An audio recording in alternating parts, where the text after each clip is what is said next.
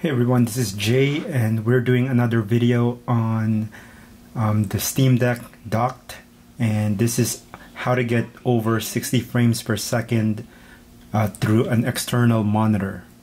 Alright, so we're on gaming mode using an external monitor here, and what I realized is in terms of choices, we're really limited in terms of the options we have. So you can do automatic scaling and it will scale to 1080p, which is the native resolution of this monitor, and you can change the brightness too, but you cannot control the refresh rate. And I was able to determine that by launching the UFO test online. So let me see here, UFO, and let me get rid of the overlay here real quick. And maximize this. There it is, 60 frames per second. This is a 144 Hz monitor, but I connected it by HDMI, so it should run up to 120 Hz maximum, and we're able to take advantage of that by launching things through desktop mode. So go to power, switch to desktop mode, and this is more of a full-fledged experience, so to speak. So this is more of an actual Linux computer. And going back to that website, let's see, UFO test, maximize, and there it is, 120 frames per second. So if you're going to be running games that can actually hit that high frame rate, I would highly suggest running it or launching it through desktop mode. And I will give you an example of that with Mass Effect Legendary Edition. Another way to see your screen refresh rate is by going to settings and display and monitor. Click your display, and right here it says 120 Hz. Before I launch Mass Effect Legendary Edition, I'm going to install an overlay because the Steam overlay doesn't work on desktop mode. So there's one called Mango HUD. There it is, install. And while that's installing, I'm going to launch Steam.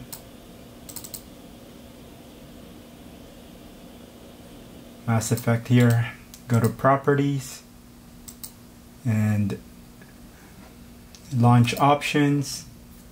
You want to type Mango HUD equals 1 percentage command percentage, and close that. Let's launch Mass Effect. And if everything goes smoothly, we should be able to see our frames per second on the top left. If this is your first time installing or loading Mass Effect Legendary Edition, it may even install the Vulkan shaders, and that can take a minute or two. And it may also install Origin if you don't have any Origin games yet. Alright, so top left, you can see the overlay. It says 23% for GPU usage. What I also noticed is if you have a controller, it has no effect on this launcher. But if you have a PS4 or a PS5 controller, the DualSense, you can use this as your mouse, press, and then resume. Or you can use the controller on your Steam Deck. And once it actually launches the game, the controller will now work. Let's see. I think I have VSync on, so we're gonna have to take that off so that this frame per second is not capped.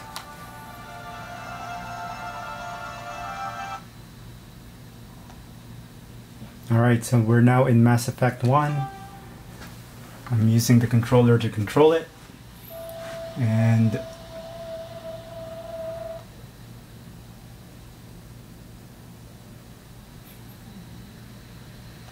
we're past the start menu and actually loaded the game already. So I'm seeing 81, 83 frames per second, and the monitor should now be able to actually take advantage of that. It's not capped at 60.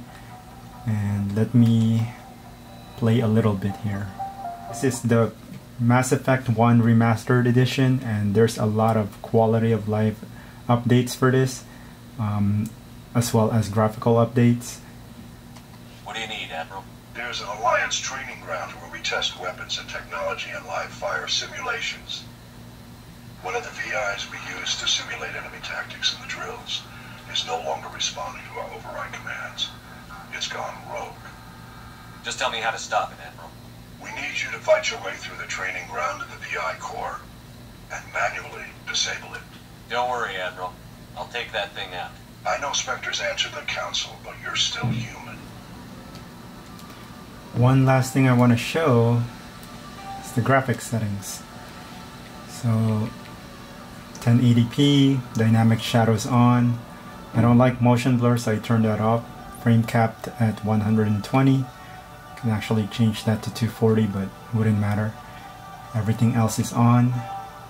And let's turn. Commander Shepard? Khaleesa Benzine in Al-Jalani, Westerland News. Would you answer a few questions for our viewers? What do you want to know? Loading screens are 30 frames per second. So I guess that's just a video. Alright, so we're getting upwards of 70 frames per second. Commander, any word on my missing men? I'm not sure how to tell you this, Admiral. Your men were killed by a Thresher bomb. A Thresher bomb? That's not... My men wouldn't just stumble into a Thresher nest. Not the entire unit. Somebody lured them there with an Alliance distress beacon. Any news? Did you find my brother yet? I found your brother's body. His ship was attacked by privateers. Willem's dead? When his ship dropped out of contact, I just knew. I'm sorry for your loss. Thank you. Please excuse me. Alright, let's see. I'm gonna skip the video ahead. We're gonna get into some firefight. There's the Earth.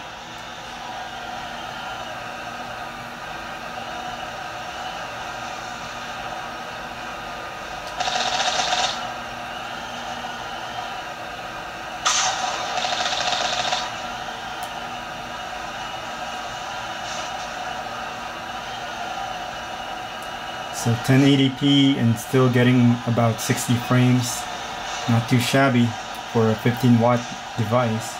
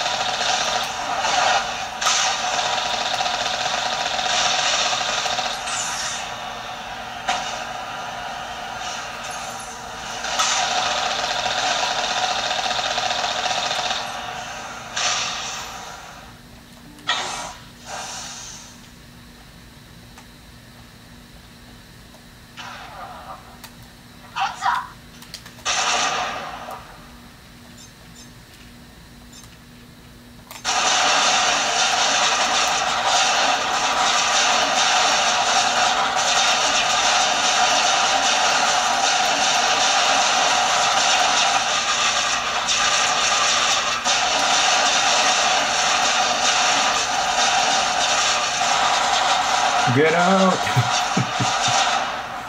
Let's see.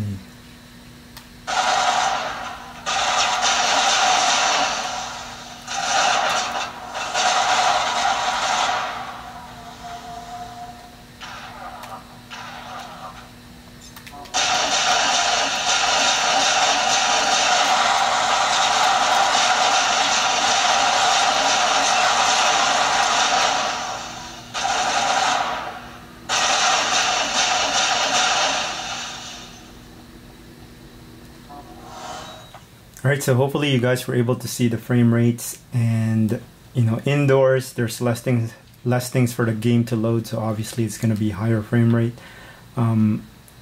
This setup works really well. You have a high refresh rate monitor, and the Steam Deck is capped at 60 Hertz on its internal display, so if you wanted to take advantage of games that can have higher than 60 frames per second, then there you go. That's one solution. I would say that it's not gonna work for all games, because games like Cyberpunk obviously is hard to run, and it's not even gonna reach past 60 frames.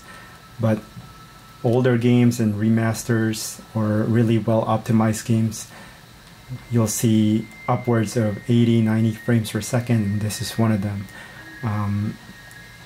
On its own, the deck is really a great device, especially that it's only 15 watts. And one last thing I'm gonna show is, let me save this real quick, is how to get 144 Hertz on these kinds of displays. So obviously I'm capped at 120 because that's just the HDMI limitation. And if I wanted to take advantage of 144, I would have to get a DisplayPort cable. And one way to do that is by having a USB-C DisplayPort cable, which is this one. USB-C to USB-C DisplayPort cable. So you cannot just unplug this and then plug in the USB-C DisplayPort, and I'll show you why. So I'm gonna unplug the dock. I'm gonna plug in the USB-C DisplayPort cable, and do it for the Steam Deck as well. It'll work. And now you're actually charging the Steam Deck through the power supply of the monitor. So flicker, and then it'll switch over to the monitor, or it'll say no signal. So let me try that again. Okay, I think I know what's causing it. So the power from the monitor should now be supplied through the Steam Deck. So now it's gonna go in. So there it goes. And I don't know if you saw up here, it says 1920 by 1080 at 144 Hertz. And as you can see, it's dim, meaning we have to change the brightness on the monitor itself. So brightness, I can just bump this up. So the monitor now is actually getting power from the Steam Deck. And I had to unplug the power from the power adapter to the monitor because it's confusing the monitor. But now I can actually replug it. So here we go. This is the power cable for the monitor. And the battery logo, let's see if it starts charging.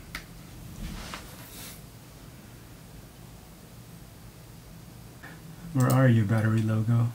Oh, there we go. Battery and brightness. So it has that being charged, or fully charged, being charged icon to it. So I'm guessing that's the way that you would want to plug in this specific external monitor. Plug in the Steam Deck first, let it load, and then plug in the power supply so that you're supplying power to the Steam Deck.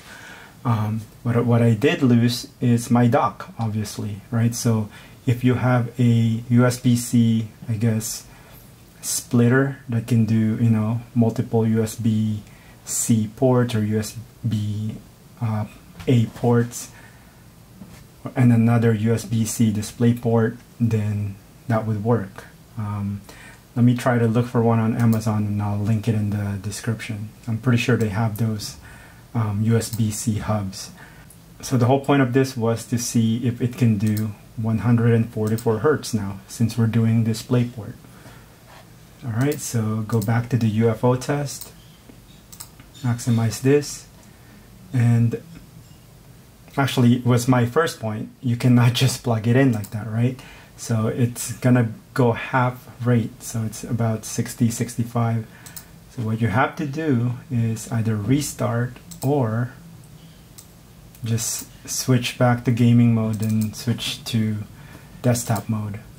It'll still be at 60 Hertz, by the way, if you're on gaming mode with DisplayPort, so don't even bother.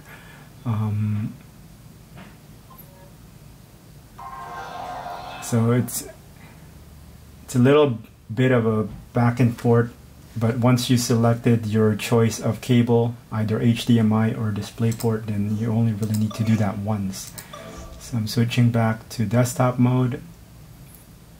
Top right, you'll see it say 144 Hertz.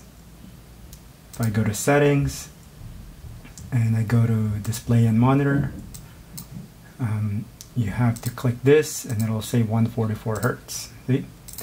Now going back to UFO test,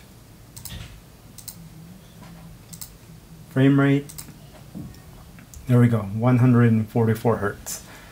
So doing it this way is another workaround. Having the dock with HDMI, you're limited to 120 Hertz, but really 120 Hertz for a device like this is still really high. Plus you have all those extra ports. And that should do it for the video. Thanks for watching. Hopefully you guys learned a few things here and there. And see you in the next one. Bye.